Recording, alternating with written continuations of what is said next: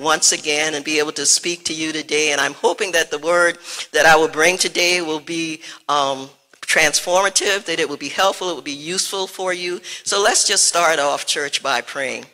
Father God, I just thank you right now, Lord God. I just thank you for the opportunity to stand here before your people, Lord. God, we thank you for the opportunity to just share your word, God. God, I ask right now, Lord, that you would just let the words of my mouth and the meditation of my heart be acceptable in your sight, oh Lord, because you are my strength and my redeemer. In Jesus' name, amen. You know, I think we all know that this month is Stewardship Month, and Pastor has been bringing some powerful messages showing us how we should honor the Lord through our giving. In his first message, which was the power of tithe, Pastor told us that tithing provides the platform to petition God, that closed doors would be opened and God would rebuke the devourer for our sake. In the spirit of giving, he reminded us that true love always results in the giving of our time and our talent. He wrapped up his trilogy by telling us to put God first. He told us we should put God first, and all things will be added unto us, because obedience opens the doors to blessing. I'm so very grateful that he entrusted me to close out this series about giving, something that we know that we at Renewal are very good at. You know, I looked up giving, and according to Webster, giving means to make a present, to grant or bestow or formal action, to accord or yield to another, to put into the possession of another for his or her use. And as we go through the day, you will see why that last one, to put in the possession of another for his or her use, is very important. Let's look at what the scripture says about giving. In 2 Corinthians 9:7, it talks about what we should do for giving. It says, each of you should give what you have decided in your heart to give, not reluctantly or under compulsion, for God loves a cheerful giver. I was so glad to hear Deacon Stanley basically say the same thing during the offering time. Everything that we own and everything that we have, it comes from God. So when we give, we simply offer a small portion of the abundance that he has given to us. But with the sowing is a reaping, which brings me to our message today. The message for today is God's 401k, the power of giving. So let me tell you a story before we get too deep into this, so that you can understand why I chose the title God's 401k. Some of you may or may not know, but I actually worked for the federal government for more than 20 years, and they had a 401k. They didn't call it a 401k, they called it a thrift savings plan. And if you're in a nonprofit, it's probably going to be called a 403b. There are lots of different names for it, and depending on where you work, that option exists. And as one of the things as federal employees, if you are a federal employee, it's something that you look forward to because you have this thrift saving plan. And I recall that there was a time when the HR, they scheduled a training, which was basically about the thrift savings plan. And it would tell you how much money you could end up having by the time you get ready to retire. So it went through all of the calculations. And I remember that there was a couple of people in there whose hearts sank. And their hearts sank because, let me explain the thrift saving plan. You can put into that plan like any 401k, and then the government will match a certain amount. At one point it was 6%. I don't know what it is now because I've been away from the government. But it's your option to put something in other than the base. You can put as much as you want and they're going to match. Now it's up to you how much you put in. The government doesn't mandate that to you. And there were people whose hearts sank because they had not been putting in. So even though they got a match, they didn't get as much as they could have gotten had they put in more, because there's that power of multiplication that would have been at work. So they were crushed. And that's kind of the way it is with us. There are certain things that we need to put into the kingdom in order to reap the biggest benefit. So that's why I said 401k. And what is a 401k? It's a retirement plan. It's a saving plan that's offered by your employer. It helps you save for retirement. And as I said in my story, employers may choose to match some or all of that. So, but here's the thing, you have to sufficiently invest in it. And that's the same way it is with God's 401k. There's some advice that the Lord gave about that in Corinthians, there's some word that Scripture gives as advice. If we look at 2 Corinthians 9:6, it says, remember this, whoever sows sparingly will also reap sparingly, and whoever sows generously will also reap generously. Our background scripture for today is Matthew 25, and we're going to start off by reading verses 13 through 18, which begins the very familiar story, often called the parable of the talents. For a little bit of background, Jesus had just already told the story about the virgins. You know, there were 10. There were 5 that were wise and 5 that were foolish. Those that were foolish missed out on their opportunity. So he gave some advice about what to do by sharing this story. So let's look at the scripture. Therefore, keep watch, because you do not know the day or the hour. Again, it will be like a man going on a journey, who called his servants and entrusted his wealth to them. To one, he gave 5 bags of gold, to another, 2 bags, and to another, 1 bag, each according to his ability. Then he went on his journey. The man who had received 5 bags of gold went out at once and put his money to work and gained 5 bags more. So also the one with 2 bags of gold gained 2 more. But the man who had received 1 bag went off. He dug a hole in the ground and he hid his master's money. So let's stop right there. We're going to see how the story concludes. There were 3 men in this story, and they all were provided investment opportunities by their employer. As I read this story, I couldn't help but see the modern day application for it. The man on the journey, he was an investor. Think Warren Buffett. You know, Warren Buffett, he's like one of the richest men. He invests in stocks, and he always has a very diverse portfolio. So consider this man, Warren Buffett. He also was very diverse. He gave these fellows different levels of money. So they invested at different levels with his servants. You might say he was trying his hand at multi-level marketing. So let's dig into a little bit deeper into how this 401k traditionally works. You can pick how you allocate your funds that are offered in the 401k. Usually you can go online, or they provide you a book, and then you have an opportunity to look and see what to review what the return on your investment is. They typically call that an ROI, return on your investment. So you can make wise decisions. Well, God's 401k is just like that. There are funds that you can invest in. And I'm going to look at 4 funds you should have in your portfolio and the dividends that they will pay. We're going to look at 4. The first one, and they all have ticker symbols, because if you know anything about stocks, they all come with ticker symbols. So the first one is the J3B. That's the John 3:16 bond. Then the second one is the TIF, the Tithing Index Fund. The third one is the MGS, the Matthew 25 Global Shares. And the fourth one is the G69MF. That's the Galatians 6:9 Mutual Fund. Let's look at these and how they will work for you in your portfolio. Let's talk about the J3B. That's the John 3:16 bond. In the investment world, bonds are always considered a sure thing.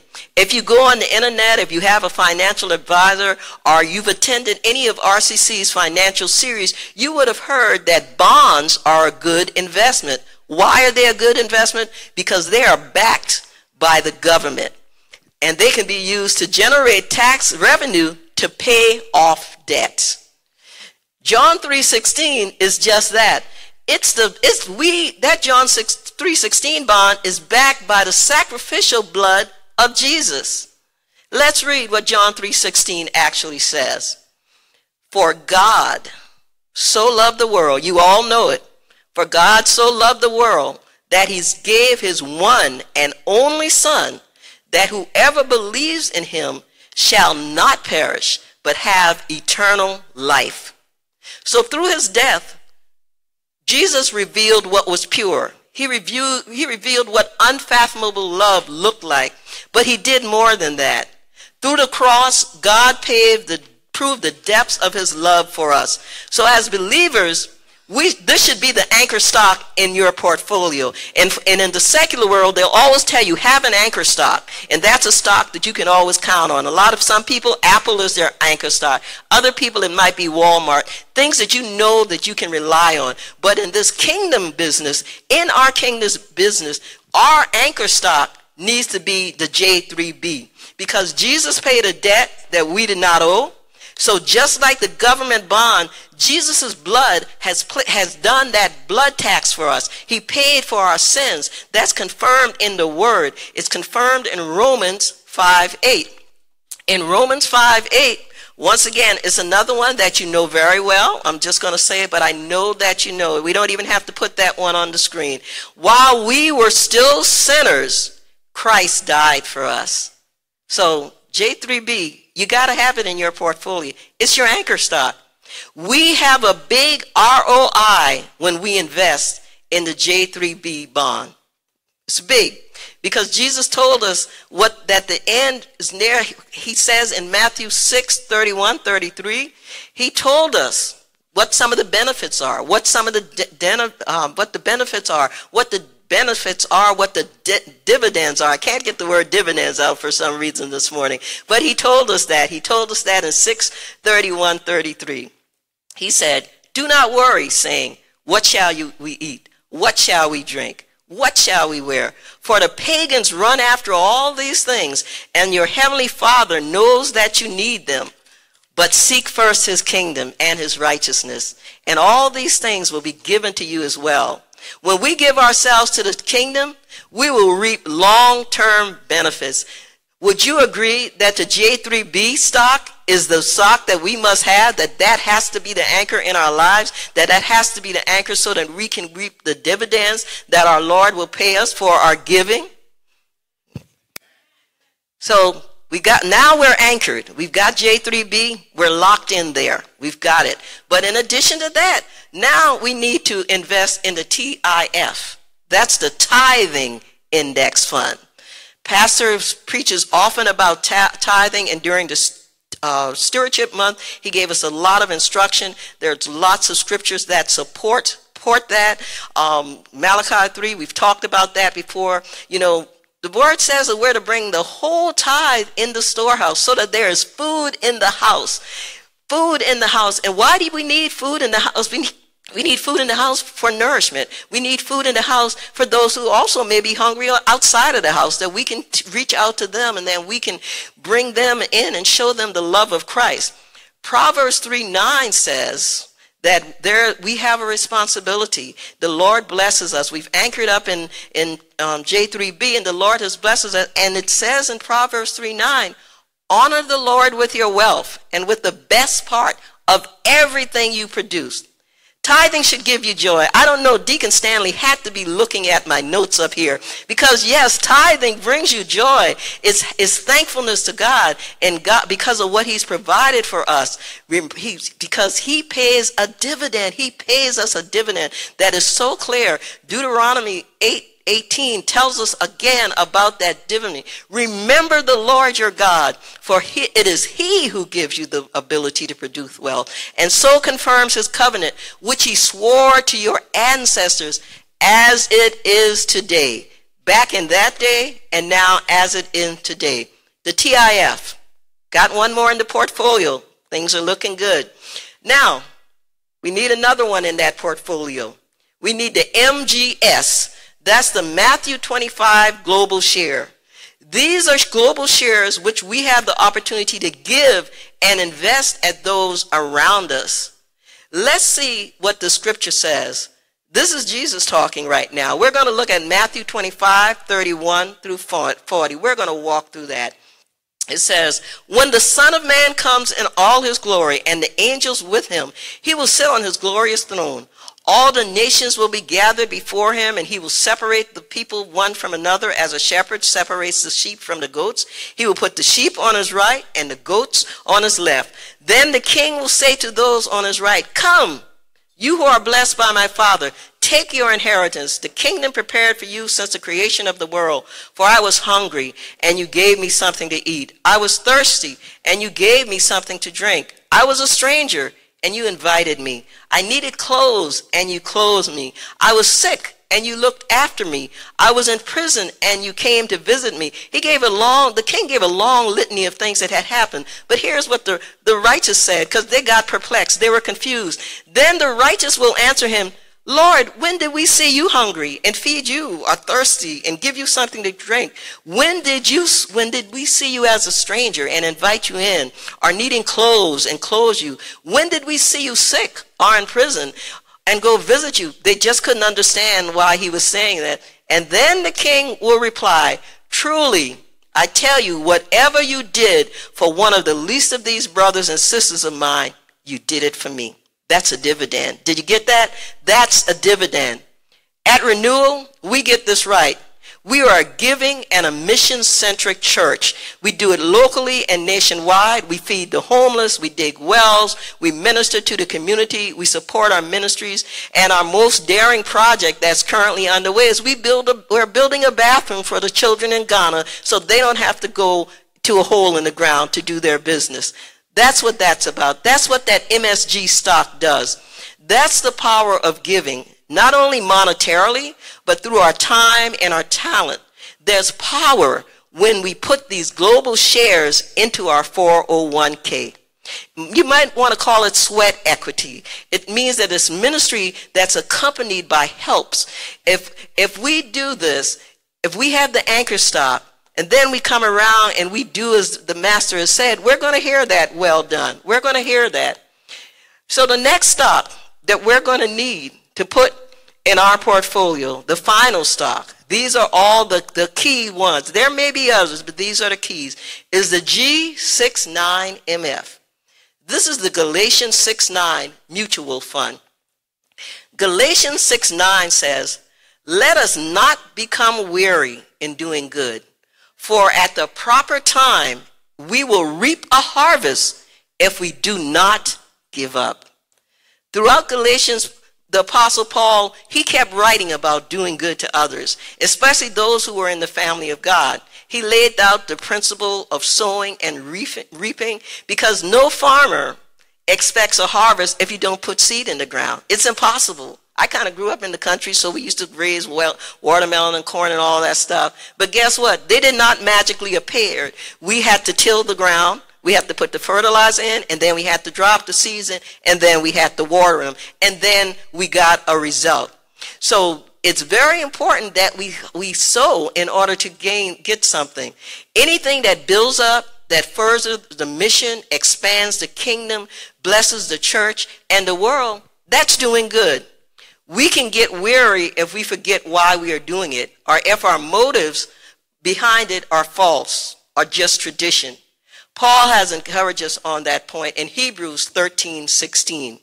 In Hebrews 13:16, Paul talks about this because he knows that sometimes we can get weary. And he said, and do not forget to do good and to share with others, for with such sacrifices, God is pleased. How many of you want God to be pleased with what you're doing? I know I do. If it seems like the work is thankless, and sometimes it can be, wait for the proper time. At the very least, you will hear the words, well done, good and faithful servant. You have that to look forward to. That's a dividend that comes. We are called to bear fruit. And what is our theme for this year? What's our theme for this year? Be fruitful and multiply. So we can be fruitful. We have that in our minds. It's what we're called to do. The promise here is that there will be a time when any effort of doing good will produce a visible result that the sower will experience. And this can happen multiple times throughout our lives. If we are faithful, if we're consistent, if we sow seeds. Don't give up. Don't give up. Don't give up on doing good. let's look at Acts 20:24 to 34 to 35. And give you a little bit of background. Paul was actually talking to the elders of Ephesus. They came by to see him. Paul was talking about how God's word and his grace builds up and gives things, and that wasn't currently what was going on. So he says, the Apostle Paul said, "You yourself know that these hands of mine have supplied my own needs and the needs of my companions. In everything I did, I showed you, modeled. I showed you that by this kind of hard work, we must help the weak, remembering the word that the Lord Jesus Christ himself said, it is more blessed to give than to receive." So when we're putting into that 401k, we're giving in there and we're giving out. We're reaping a benefit. We're reaping a dividend. Just like the secular 401k is for retirement so that we can live a comfortable life. God's 401k is for our kingdom life. It's for our kingdom living, for our time in glory with him. We're sowing seeds into the kingdom that are reaping benefits on earth and then also providing dividends for us in the end. So as I conclude, I want to go back to our story and see what happened when the master returned. Remember Warren Buffett? He left these guys with some stuff. Warren left them with some things, and then Warren said, okay, time to come back. So he gave it to 3 fellas. Remember, there were 3 fellas. They all got different things. They got different things, and now Warren's back. Where's my money? Well, he didn't exactly say that, but, he wants to know what's going on. So let's read the story. Matthew 25:19 through 28. After a long time, the master of those servants returned and settled accounts with them. The man who had received 5 bags of gold brought the other 5. "Master, you entrusted me with 5 bags of gold. See, I have gained 5 more." Multiplication. His master replied, "Well done, good and faithful servant. You have been faithful with a few things. I will put you in charge of many things. Come and share your master's happiness." Imagine Warren Buffett is now saying, come to the mansion with me. Come share in all of my happiness. So now we have this other guy. The man with the 2 bags of gold also came. "Master, you entrusted me with 2 bags of gold. See, I have gained more." His master replied, "Well done, good and faithful servant. You have been faithful with a few things. I will put you in charge of many things.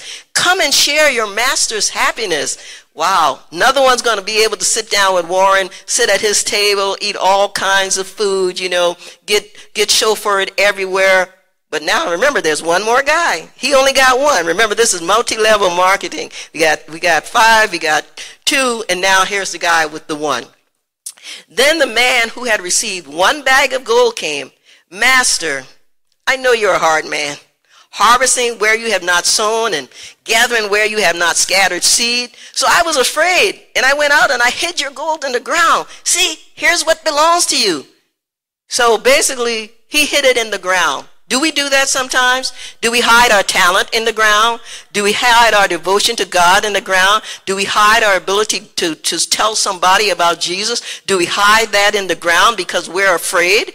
Do we do that? Do I do that? That's food for thought. Here's what belongs to you. This is what you gave me. This is all you're getting back. I don't have anything else for you. This is what you gave me. And what did the master say? What did Warren say after all of this? His master replied, "You wicked, lazy servant. So you knew that I harvest where I have not sown and I gather where I have not scattered seed? Well then, you should have put my money in deposit with the bankers so that when I return, I would have received it back with interest." This guy, he did not get it. But here's the thing. What he does not understand, and I picked this up as I was reading this. He said, "You knew that I harvest where I have not sown, and I gathered where I have not scattered seed." That's an investor. That's an investor. They put certain money on things, and they reap the benefits from what Apple is doing. They reap the benefits from what Microsoft is doing. They're not creating an iPhone. They're not creating an app, but they are harvesting what was out there. They're gathering that seed that was out there. But this guy, he didn't get it. So now he says, "So take the bag of gold from him and give it to the one who has 10 bags. What about that? Multiplication. The guy with 5 multiplied it, and then because of his faithfulness, he got what the lazy guy didn't want to do, because I believe there's a scripture in the Bible that talks about, a lazy man actually ends up making work for himself because he tries not to do anything. So for whoever has will be given more, and they will have an abundance. Whoever does not have, even what they have will be taken from them. And throw that worthless servant outside into the darkness, where there will be weeping and gnashing of teeth. I don't want to go in that place. I don't want to be thrown out. I don't want to be found unfaithful and not doing and sowing and reaping for the kingdom. Wow. I mean, just wow. Do we see ourselves in any of this? Hopefully not. But if we do, we can make a change. It's food for thought. If we are wise and we build our portfolio under God's 401k, it's going to be a great investment. That's what a 401k is. It's that power of giving. Our heavenly investment will return changed lives, restored families, break chains. Souls will enter the kingdom of God. Kingdom giving and investment is not always about money. It can be our gift of time and talents. Whatever we invest, we can rest assured that our giving and investment to the kingdom of God will pay out through all eternity. That's what I want. That's what I want. I want these things in my portfolio. I want the J3P. I want to anchor my life with the John 3:16 fund. And then I want to make sure that I follow his principles by having the TIF, the Tithing Index Fund, in my portfolio. And then I want to make sure that I am doing for others, I'm taking care of others by having the MGS, the Matthew 25 Global Shares. I want to have that in my portfolio. Then there's the G69F, the Galatians 6:9 Mutual Fund. I don't ever want to get weary of doing good. And if I do get weary, I'm just going to pray that the Lord will give me more strength, because he will, because that's who he is. That's who he is. So how do we know that all of these things we will benefit? How do we know that they all return a dividend? Because the scripture tells us so. And I have several scriptures as I conclude that I'm going to walk through. And you should be able, and I should be able to see some of these things that are in our portfolio residing in these scriptures. Proverbs 31:16. She considers a field and buys it. From her earnings, she plants a vineyard. We know who this person is, right? Proverbs 31. We know who this one. This is that virtuous woman. She invested in a field. She invested in a field, and then she bought it, and then she got the earnings, the dividends from it. She planted a vineyard. She planted it. Remember, so there we have an investor. This woman was virtuous in a lot of ways, but she was also smart. She invested. Then we have Proverbs 19:17. One who is gracious to a poor man lends to the Lord, and he will repay him for his good deed. That sure sounds like the MGS, the Matthew 25 Global Shares. It could also be in the G69F, the Galatians 6:9, because we're not weary of doing good. This says that if we lend to the poor, if we invest in the poor, God, he will repay him. He'll repay us for our good deed. So that's why we shouldn't ever get weary of well-doing. That's why we should always invest. That's why we need the MGS in our 401k portfolio. And then when we look at Proverbs 13:11, dishonest money dwindles away, but whoever gathers money little by little makes it grow. That's what a 401k does. Now, remember that guy who had the one coin, he hit it in the ground? You know, he didn't know what he wanted to do. And so he didn't gather anything little by little. The folks, in the guy with the 2, the guy with the 5, they had a plan. Because we don't know if they got all 5 at once, or we don't know if they got the additional 2 at once, but we know that they started to accumulate. That's what a 401k does for you. Proverbs 21:5. The plans of the diligent lead to profit as surely as haste leads to poverty. So back to our story. This guy was hasty. He's so afraid of Warren Buffett that he decides he's going to hide everything in the ground. So he got nothing. But the guy with the 5, the guy with the 2, they were diligent because they knew, and I inferred that they knew, the way that he dealt with business. So they tried to model that same thing by accumulating more. So diligence leads to profit. And I would say diligence leads to investments, leads to dividends in the kingdom of God.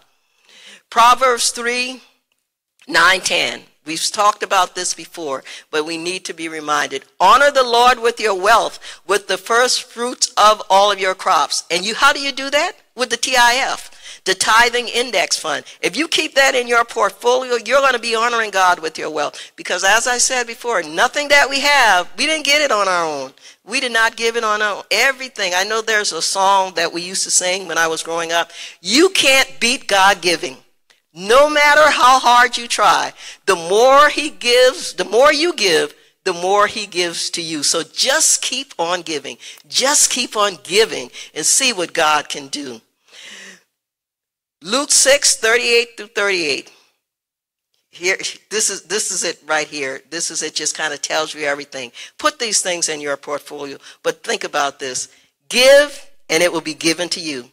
A good measure, pressed down, shaken together, running over, will be poured into your lap. For with the measure that you give, it will be measured to you. So that means every aspect of profits has the ability to come to you if you give. So I leave you with these questions. How is your 401k with God? What's in your portfolio? Is your portfolio healthy, or is it in need of a revival? Do you have the anchor stock, the J3B? Because you got to have that one. If you don't have that one, you have to go back to the drawing board, because that is what puts it all together. Are you holding on, like the guy with the 1 talent, to contributions that actually belong to him? Are you building a fund that will pay off in the long run, that will bring you dividends for the kingdom? Think about it. Think about it. What's in your portfolio? What's in your portfolio today? Let's pray. Father God, we just thank you for this time that we've had together, Lord. God, we thank you that you are a God who gives us a dividend. You're a God, Lord, that rewards those of us who diligently seek you. Lord God, we thank you, Lord, that we pray right now, Lord God, forgive us, Lord. Forgive us if we have been like the man with the 1 talent. Forgive us if we've hidden our gifts, Lord. We don't want to hide anything from you, Lord God. We want to be fruitful. We want to multiply, God. God, I pray right now that this message, Lord, that this message will just sink into our hearts, Lord God. We'll carry it with us, Lord, and we will continue to build a portfolio that will reap a reward for your kingdom, that will do good to mankind, that will bring a harvest of souls to the kingdom and bring nothing but glory to you. And all this we ask in Jesus' name, amen.